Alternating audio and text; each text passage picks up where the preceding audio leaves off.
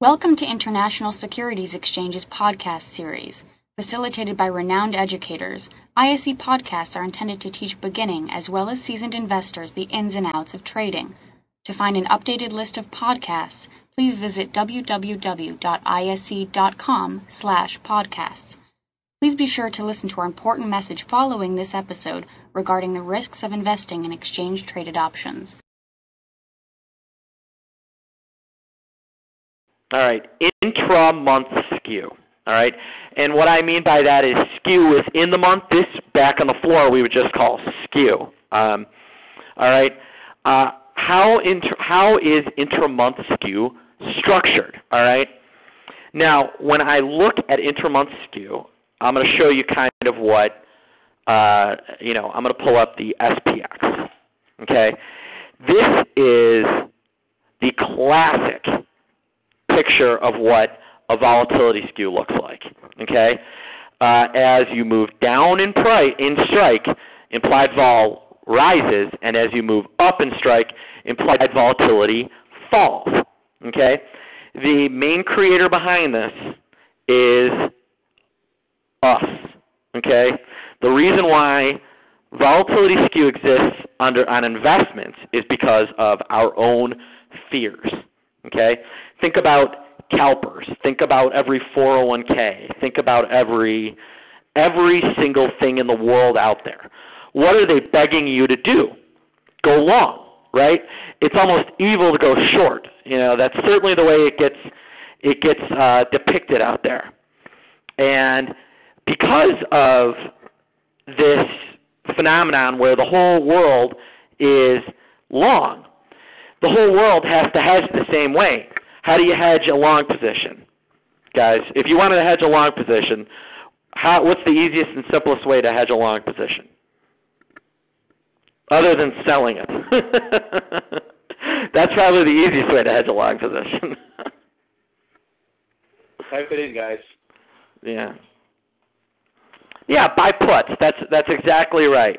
Buying puts is certainly the easiest answer. Now, the thing is that puts are expensive, right? So what happened was a lot of these places collar. So what they do is they buy puts, they finance it by selling calls. And the laws of supply and demand will end up pushing the put side of the curve higher and the call side of the curve lower. Now when I say put side, I mean below where the stock is trading or the underlying is trading. And when I say call side, I mean higher than where the stock or underlying is trading. Okay? The next one we have is smile or event skew. And I actually saw this, I believe, in one of the currencies. I know I saw it. Here we go. This is a pretty close example of this. It's not perfect, but I would certainly call this somewhat of a smile, okay? And if you look at some of the farther out months, the further out in time we go, the more kind of smiled we get, where the skew flattens up and you get kind of this general smile.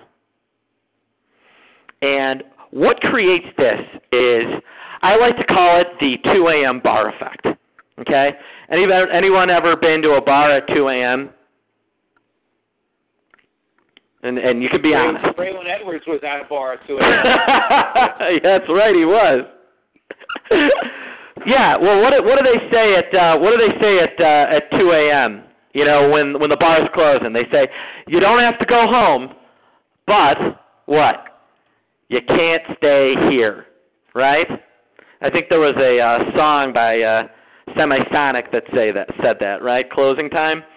Yeah, you don't basically, if you're seeing smile, event risk skew, it's kind of, we know that it's not going to stay here. We're just not sure where it's going to go. And so you'll see buyers of options on either end of the scale. And trying to think what else might have a good example might be like, I think this is Vivis, Vivus. Mark, put in GLD. There you go, GLD. If you want to see a nice smile, it's going to... Oh, yeah, that's perfect. All right? So nobody thinks gold is staying at 126, apparently, right? But there are a lot of people that think it's heading south or are hedging against heading south, okay? There are a lot of people buying gold. How are they hedging it? They're buying puts. There are a lot of people that use gold as a commodity, make jewelry, gold even goes into some electronics, I think, and into some of the really high-end kind of precise, gizmos. They need to hedge against gold going up. So you see a perfect smile there. It's almost an evil smile. Doesn't that look kind of evil to you? It's kind of an evil smirk. Maybe it's just because it's that green color. It looks like the Grinch. Then finally, you'll have a commodity skew. All right, and we see this one in the Canadian dollar. All right, and you'll see this in almost just about every commodity, sans gold. And the reason for this is because of who is hedging. Think about oil, okay? Who is buying call options in oil and why? The airlines or, power companies or whoever, anybody that needs oil, they're buying calls because they need to hedge against oil going up, not oil going down. And so that kind of creates this skew. If you caught Steve and mine earlier discussion, we were kind of discussing the Canadian dollar. Since we have such a one-way relationship, Canadians need to hedge against their dollar falling. Since they mostly import into us and don't as much rely on our exports coming to them. So, that's the different types of skew. Now, what kind of skew do ISE FX options have? Do you guys think? I know we already saw a couple, but what do you guys think? Take some guesses.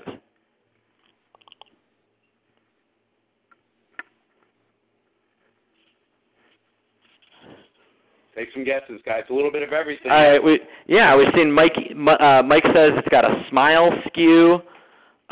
We've seen, smile. Well, it's positive. There's all sorts of different. The answer is that it really depends on the product. Okay. Here are two very different products with two clearly different skews. One is the Canadian dollar and one is the British pound. Okay? And, the Canadian dollar, they're worried about the dollar moving up against the Canadian dollar, the dollar becoming more valuable. And on the British pound, they're more worried about the pound becoming more valuable relative to the dollar. I mean, it's really pretty simple, right?